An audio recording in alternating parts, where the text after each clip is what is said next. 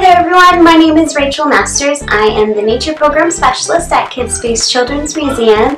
I'm going to be answering an Ask Kidspace question from Sydney Lee, who is 10 years old, and they would like to know how many animals and insects are in the world. That is a really awesome question, but it is also a really hard question to answer. We can only guess how many animals are in the world because we haven't discovered them all yet. So scientists can estimate that there are about 8 million species in the world, but we have only discovered about 1.2 million of those. So even if we did know just how many species there were, it would still be really hard to count them all. So I found this really fun activity that you can do at your house. Go outside, look around your yard or your neighborhood, and try to count how many animals that you can find.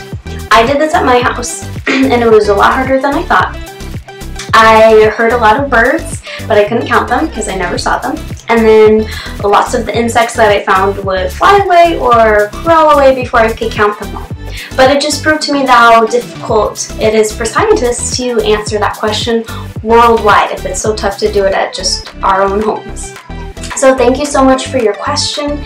Stay curious and keep asking them. Bye.